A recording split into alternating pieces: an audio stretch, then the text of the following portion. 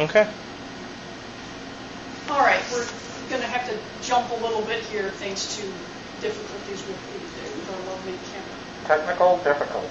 Exactly. All right, so who is hurt by inflation? There are several categories of people we could put up here, but these are the easiest ones to look at and the ones you are most likely to see on the test. The first one is anyone on a fixed income.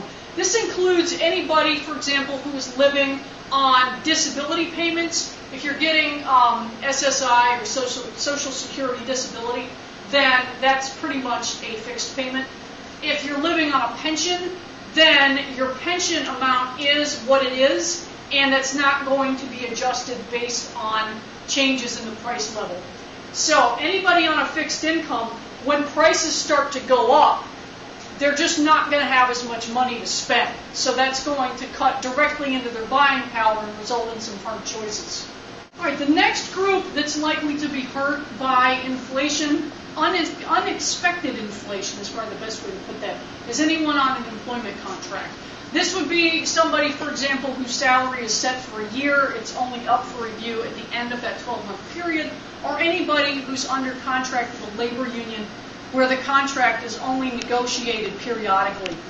Let's say, for example, that you are with the airline mechanics union and you have a 2-year contract. For that 2-year period, you're pretty much stuck in terms of your wages, your benefits, and all that stuff.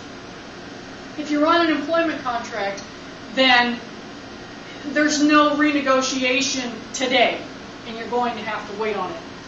The next group that is hurt by unexpected inflation would be lenders, the banks. And you think, well, the bank's going to make money. It depends. The bank's goal is to charge a reasonable interest rate to the point where you, the borrower, will accept it, but also to still make money off you. If the money that you borrow is not worth the same amount as you pay back, the bank loses. Let's say, for example, that you go to the bank and the bank gives you a 5% fixed rate 30-year mortgage. That sounds pretty good. You know, the bank can live with it, you can live with it, everything's cool. That means for 30 years that's not going to be renegotiated. What if inflation is higher than that 5%? Then suddenly you, the borrower, are coming out on top because you borrowed money that was worth a lot more than the money you're paying back. Similarly, people have asked me before, if you win the lotto, should you take it in a lump sum or should you take it in lifetime payments? Take the lump sum. Always take the lump sum because it's going to be worth more today than it will be over the course of your lifetime. Take the money. Take the money. Okay, it's the same concept. So, what are ways that they can compensate for this?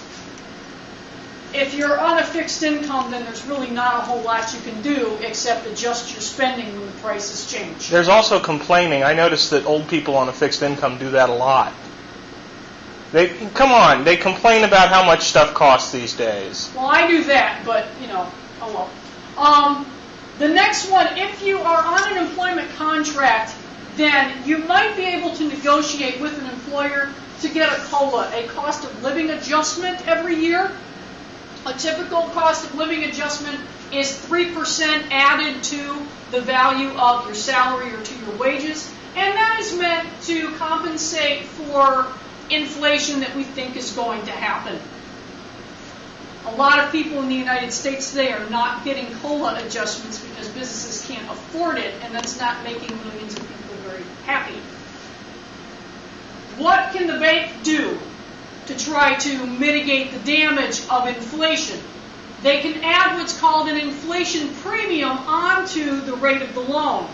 That 5% fixed rate APR 30-year mortgage, okay, they think that the 5% is reasonable, but then they go, you know what, in 20 years, that's not going to be such a good deal anymore. Let's add another 2% to that so that they're still making money. If they can anticipate the inflation, it's a lot easier to adjust for it. If it is completely unanticipated, then people in these categories are going to be potentially seriously hurt in terms of their buying power or with a bank with their profitability.